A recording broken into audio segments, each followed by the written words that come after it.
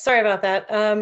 So just to give you a quick introduction to who we are here at Clearview, we're a Washington, D.C. based research firm that helps financial investors and corporate strategists understand how legislation, regulation, and politics impacts primarily publicly traded companies. And what we try to do is help them understand sort of the realm of possibilities that could happen in order to facilitate uh, their decision making.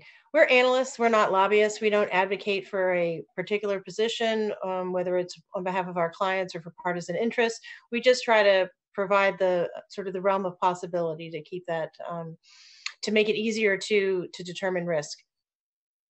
Let's see, and I'll get remote control back here, and then I am part of a team that covers electricity, energy transportation, which includes pipelines. We also cover fuels, vehicles, and refining.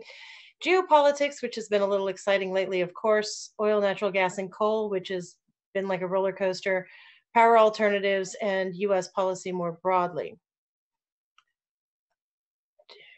And this is because we have financial institutions as our clientele, we have to disclose that there are risks, like everything that happened today could change tomorrow, which I think everyone is very sensitive to these days.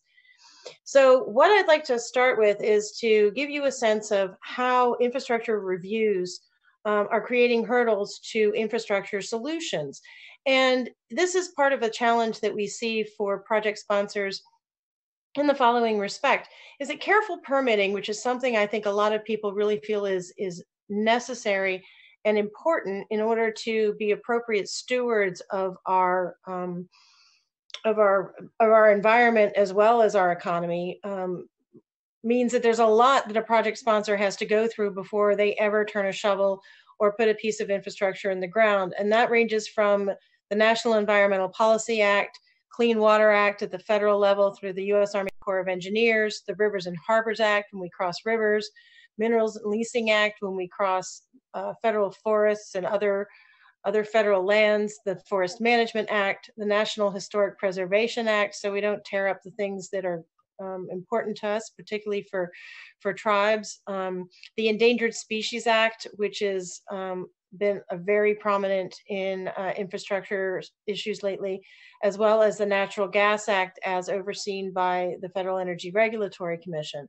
And if that laundry list weren't enough, there's state permitting, there's federal delegation of Clean Water Act and Clean Air Act permits, the delegation of Coastal Zone Management Acts, which is important for LNG export facilities, plus state level permits. And all of those permits can be challenged on judicial review. So this is something that when we go through the process of evaluating infrastructure needs, there is a time component to it that is problematic when we're in the middle of an energy transition. So to talk a little bit about, I want to give you 3 examples, one each from oil infrastructure, one from natural gas, and one from transmission lines, just to set the stage here for the conversation that's going to continue. The first is the Line 3 replacement project up in the Dakotas in Minnesota. This is a line that brings oil down to our refineries here in the United States and the Gulf Coast. Our refineries moved away from light sweet crude after the first big Iranian oil crisis back in the 70s, and retooled so that they could process the heavier crude that's available in Canada and in the South American countries such as Venezuela.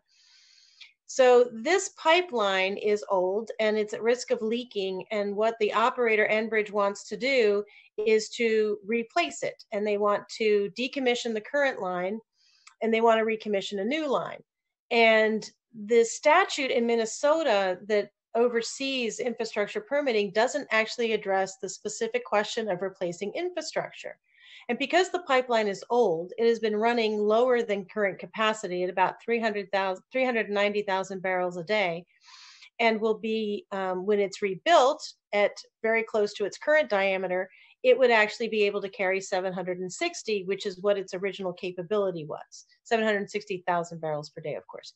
So the question that has been looming here is whether or not this pipeline is needed as we contemplate moving into more renewable energy, as we contemplate, diversifying away from oil because of its carbon intensity, particularly heavy oils such as those available in Canada, like from the tar sands.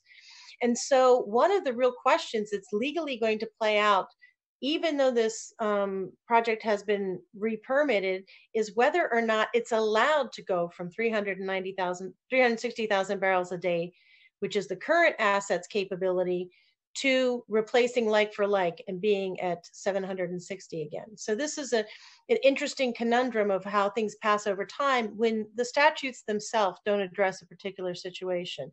There's significant litigation risk then around this project. As was mentioned earlier, natural gas has not been a good time. The Atlantic Coast Pipeline has been stymied by failures in its approval process. It was successfully certificated under the Natural Gas Act by the Federal Energy Regulatory Commission back in 2017, but is only about 6% complete because it has had problems not in its FERC authorization, but in the Endangered Species Act authorizations issued by the Interior Department's Fish and Wildlife Service, flawed permitting by the Forest Service, which is part of the Agricultural Department, and a flawed permit under the Clean Water Act for the 404 program in terms of the nationwide 12 permit program. So it's lost, in addition to those 3 key federal permits, several others that has kept it from being constructed on time. Now, construction has been stalled since December of 2017, and it's now March of 2020. And we've had an administration change in Virginia, and we've had a movement in North Carolina pushing back on the utility authorizations that were going to replace coal combustion generation with natural gas combustion, because in the 5 years it has taken since this project was first initiated at FERC, they've decided, a lot of customers have decided that they want more renewable energy. Lastly, the New England Clean Energy Connect is a transmission line that is intending to bring Canadian hydropower down to New England. It is low carbon base load. It is a great opportunity for New England, which is very conscious about their emissions profile, to access nearby energy. However, the states that it will cross, in this case in particular Maine, have raised concerns about the greenfield component of the project. And even though the governor supports it, there's been a ballot initiative to ask the legislature to reconsider that approval. And if the legislature doesn't reconsider it, they're actually going to put it to a vote in November. So this project, which has a lot of fabulous green attributes when you're looking at an objective in New England to decarbonize their power system, it's having very significant problems on the ground in terms of the landowners and the communities it actually touches. So with that sort of setting the table, I'll leave it there and pass the baton.